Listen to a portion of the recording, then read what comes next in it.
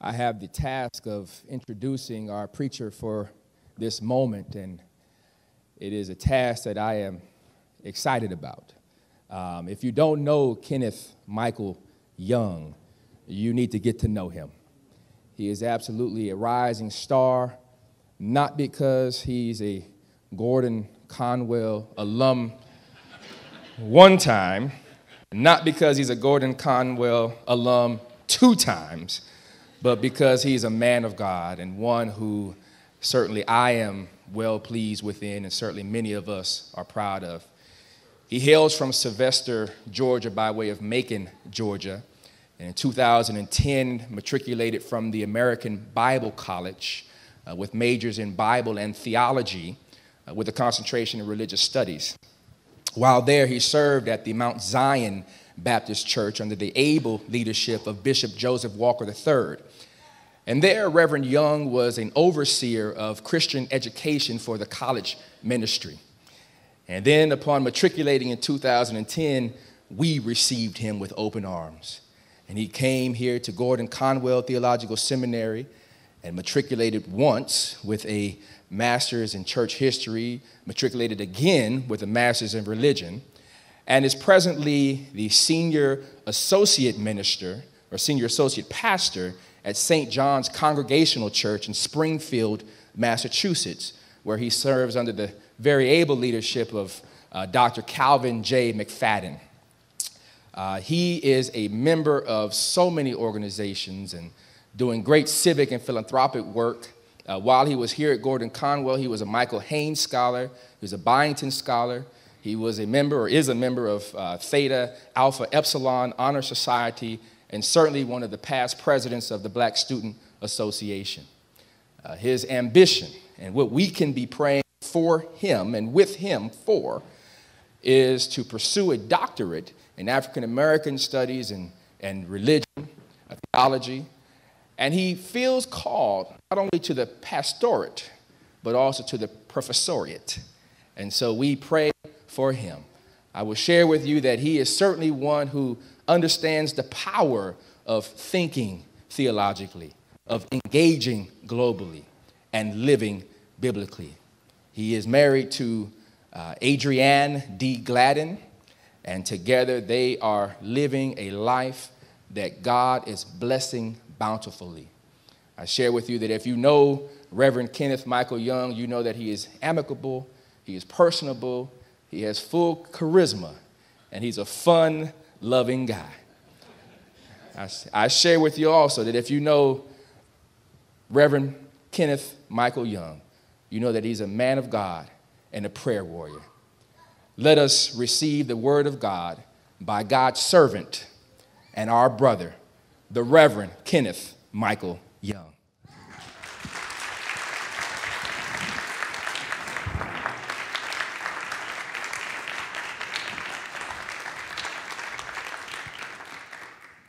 Wow. What an introduction. Let us pray. Father God, in the name of Jesus, Lord, we just want to tell you thank you on today. Lord, we want to tell you thank you for your grace and your mercy. God, where would we be without your grace and your mercy? God, I pray that you are here with us in this sacred space. Lord, help your servant behind this sacred desk to preach your word with holy boldness, to preach your word with power and conviction. Lord, use my feeble words to encourage someone on today. Lord, we are here because we need a word from you. We are here. That's why we've come. So speak, Lord. Your children are listening. Speak, Lord. That's why we are here. It's in Jesus' name we do pray. Amen. Amen. It's indeed an honor and a privilege to stand before you, my friends, my professors, and close classmates. It's good to be in the house of the Lord one more time. So if you don't mind, please give me your hallelujah, your amens. As the old saints say, help the preacher out. So I'm going to preach in my own black church tradition. And the scripture that was read into your hearing, Jeremiah 29:11, you heard the climax of that text. The text is taken from, I would say, from verses 4 through 11. So I would like to read just verse 11 again. He says, "For I know the plans I have for you, declares the Lord. Plans for welfare and not for evil, to give you a future and a hope." For a few moments that I have with you, I'd like to share with this thought in mind: it's all in his plans. It's all in his plans. Well, son, I'll tell you, life for me ain't been no crystal stair. It had tacks in it and splinters, boards torn up, places with no carpet, bare. All the time, I've been climbing on. I've been reaching landings and turning corners and sometimes going in the dark where there's been no light. So, boy, don't you turn back. Don't you sit down on the steps because you find it kind of hard. Don't you fall now. Well, I'm still going, honey. Still climbing. Life for me ain't been no crystal stair. This famous poem was written by Langston Hughes during the Black Renaissance. Hughes, in this poem, depicts a mother telling her son that life is not always easy. Life is not always a crystal stair. Life sometimes has tacks that punctures our spirit. Life sometimes has splinters that irritates us. Life is not always a shiny crystal. As my grandmother would say, sometimes life serves you issues, serves you pain, but you have to learn how to overcome those things. The truth of the matter is, there's one thing about life that I know. Be sure that you'll experience pain and suffering in life, but you have to allow God to help you endure the pain and the suffering. So the question is, how do you handle life when life is not going your way? How do you handle life when it seems as if life is not doing the things that you want it to do? How do you handle life when life is not going according to your 5-year plan? I hear some of you saying, I thought I would be further along than this. I thought I would be married by now. I thought I would have the degree by now. And life is not going the way I had it planned out. Sometimes life serves us rainy days, stormy days on this journey. The question is, can I trust God while I'm suffering? God, what am I supposed to learn while I'm going through the pains and the storms of life? In this text, these are questions that the children of Israel are asking. This text has to be put in proper context in order for you to understand that they are hurting before they hear the reassurance of hope that God has a plan for them. They're wondering, how can a loving God do this to his children? How can God, our Father, allow this to happen to us? And I'm sure you've had those same questions. You've been wondering, God, why did you allow this to happen to me? God, why did you allow this pain to come into my life? You've asked God those questions. You're just like the children of Israel in this text. You've asked God, why did you allow storms to roll in my life? Well, when we look at the text, children of Israel ended up in this predicament because they did not do the things that God called them to do. And sometimes God uses life circumstances to place us in a place where we've lost focus, sometimes God uses life circumstances to push us right where he wants us to be. So now we're not worried about distractions. God says, I have your full attention. Sometimes we're so distracted about things that's going on around us. God said, I have to get you to a place that you'll focus on me. I have to get you to a place where you'll focus on me and me alone. I want your full attention. Text says that God sent them, or he carried them away captive.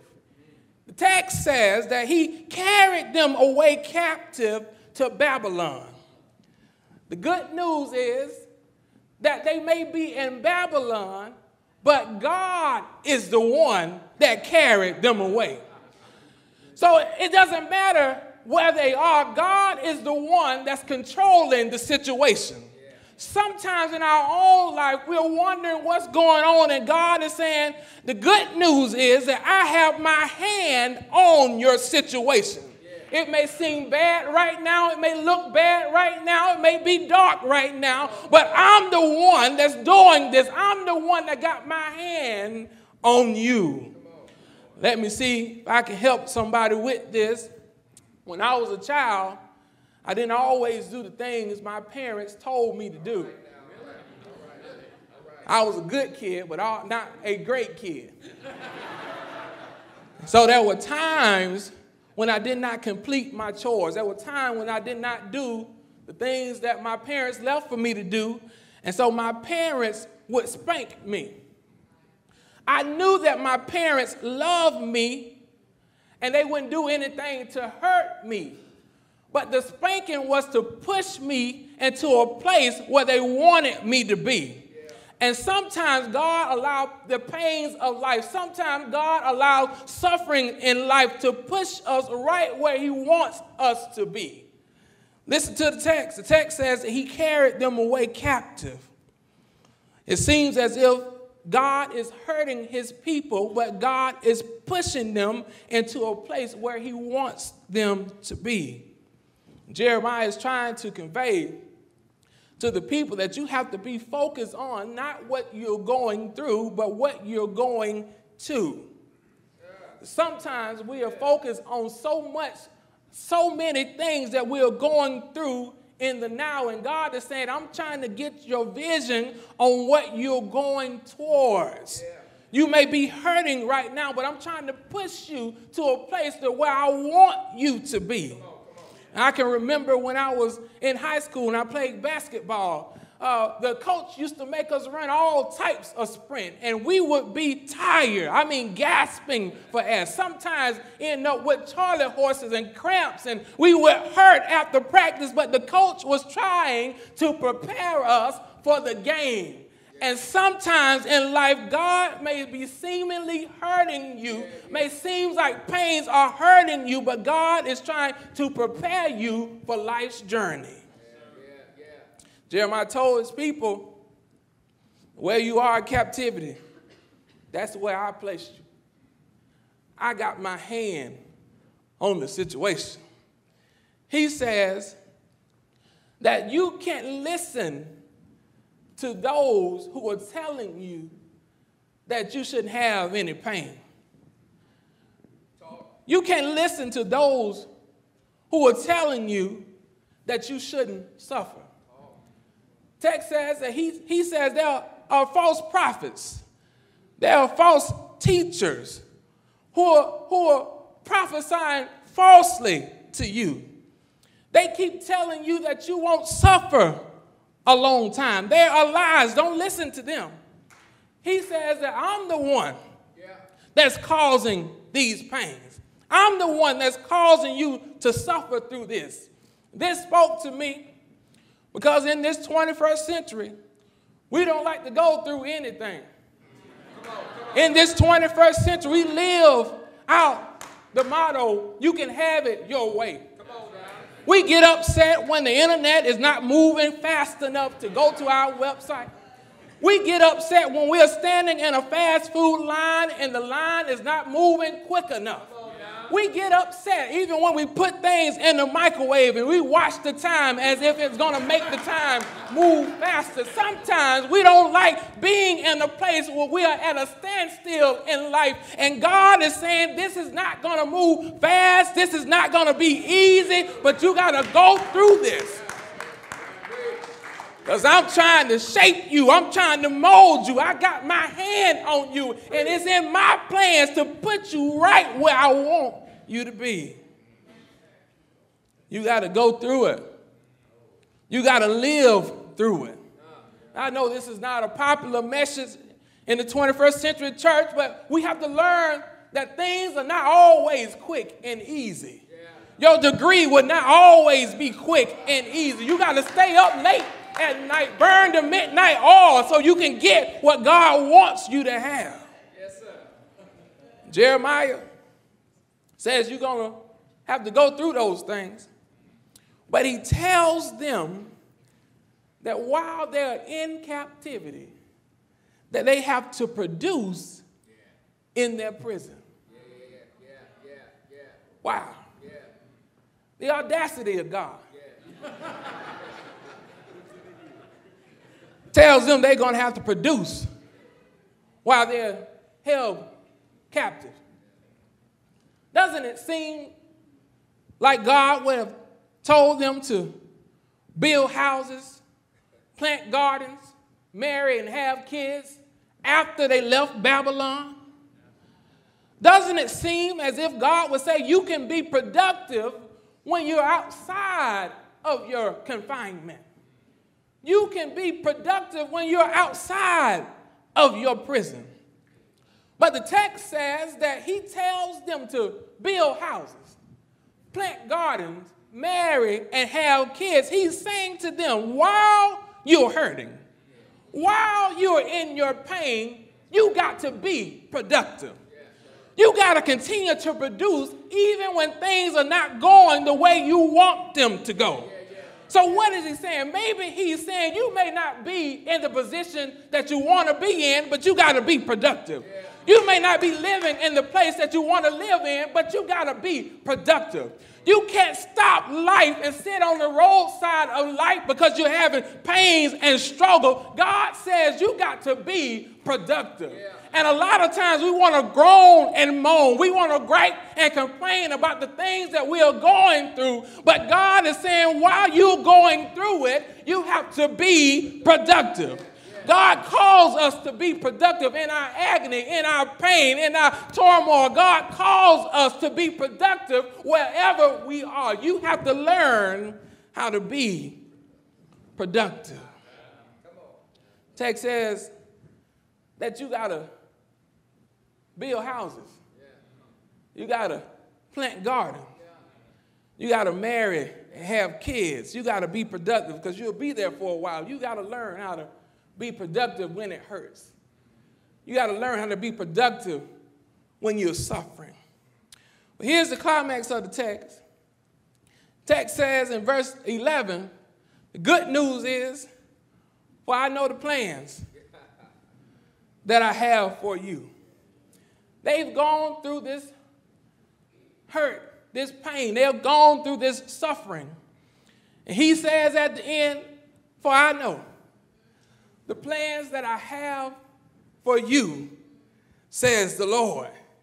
He's letting them know regardless of what it looks like, regardless of what you're going through, I know the plans I have for you. The I in the I know is emphatic, as if he's saying, don't listen to nobody else. Don't listen to anybody else. I know the plans I have for you, my child. I know what you're enduring. I know the pain that you're struggling with. I know. And I have plans for your life. I like this because he's saying that regardless of the situation that you've been placed in the primary care of the Creator, I've got plans for you. As if he's saying, I've got everything in my plans. I have everything in my control. He's reassuring them that I haven't forgotten about you. I haven't turned my back on you. I haven't closed my eyes. I haven't turned a blind eye towards you. You are my children, and I know the plans that I have for you. And things may be chaotic, but I'm over the chaos. Yeah. Things may be out of control, but I'm always in control. I know the plans that I have towards you. Yeah. You can leave out of this chapter on this morning knowing that there's a chaotic world that we are facing and have the reassurance that God is in control. You can leave out of this chapter on this morning being encouraged and knowing that regardless of how things may look and regardless of how it may seem, that God is still in control. He's in control because the text says that he has to perform his good word towards the children. He's saying that I got to keep my side of the covenant. See, I promised your father Abraham that I will make his name great. And if I leave you in captivity to die, I'll be losing on my side of the covenant. I wouldn't be keeping my promise towards your father. I got to keep my side of the covenant. So he says, I'm going to allow you to be here for 70 years, but after that, after you've gone through the storms, after you've gone through the rain, I'm going to place you back where you're supposed to be. And I don't know about you on this morning, that's good news to me. That regardless of what you've gone through, God says there's a time limit on your struggle. There's an expiration date on your pain. So regardless of what it looks like right now, God says, I'm going to allow you to go through it, but after you go through it, I'm going to put you right where I want you to be. The text says that after you're done with going through this time in exile, I'm going to prosper you. I like this. He says, I'm going to give you a hopeful future. When this time is over, after the pains are done, I'm going to put you right where I want you to be. So how does this apply to us on this morning? Are we like those exiles? We, like them, are not in our home. Our home is with God. But like them, God has a purpose for our being here. We, like them, we may live in an intimate relationship with God through Jesus Christ, even during a period of exile. Like them, God redeems our suffering. God redeems our trials. God uses all of those things so that he can get the glory. We have a promise from Jesus himself that he is with us, having overcome the world. Every believer can have the shalom of God. Every believer can have confidence in his sovereign control of all events. So the good news is that we can't worry about how God is going to do a thing. We just got to have confidence in knowing that God's sovereign hand is still working. Amen. Amen. So I would hear the seasoned saints saying in my church, trouble in my way. I had to cry sometimes.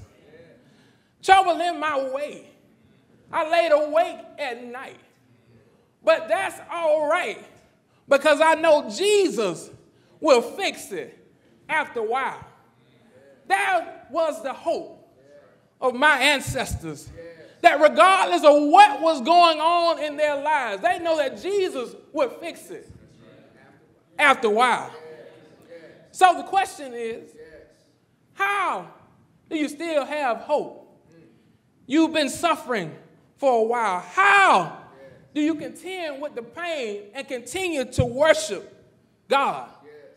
How do you deal with the stuff that's going on in this world? How do you continue to suffer, but you continue to go to church Sunday after Sunday after Sunday? You continue to lift up your hands towards God, knowing that the world is not treating you right. How do you do that? Well, I had to call my grandmother. Come on. Yeah.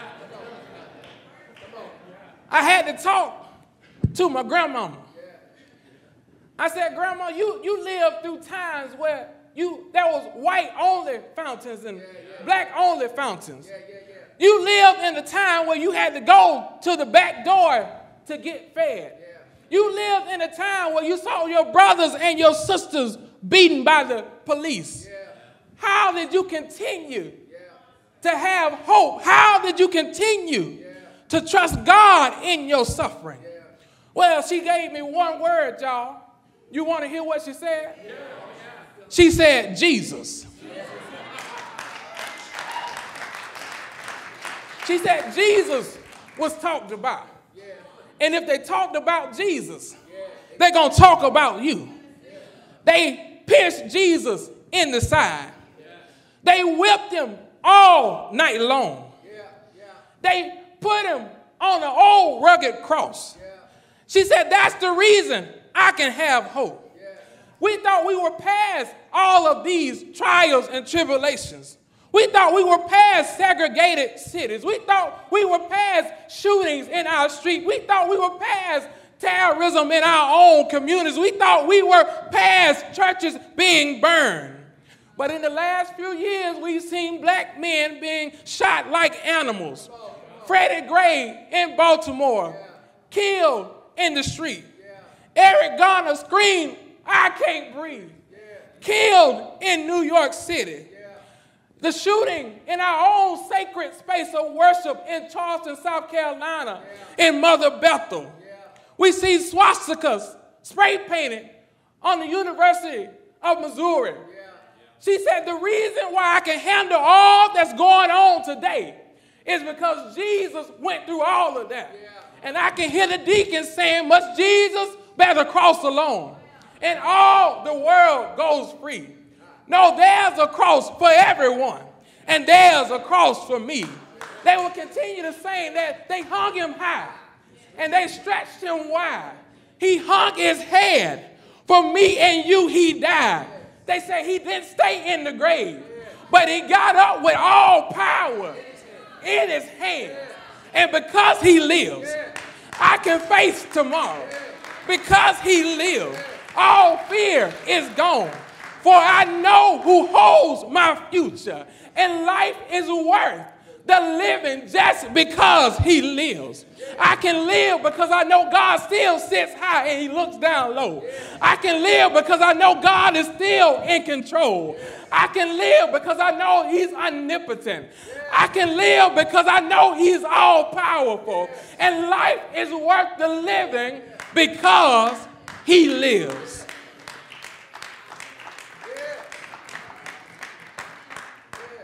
Father God, in the name of Jesus, Lord, we want to tell you thank you. Lord, thank you for every trial. Thank you for every tribulation.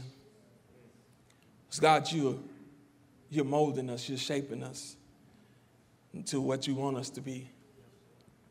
God, the truth of the matter is that some of us wouldn't even pray to you if we didn't go through any pain. Truth of the matter is, God, sometimes we wouldn't even crack open your living word if we didn't go through any trial or tribulation. So, God, regardless of the suffering, we still have hope in you. Yes.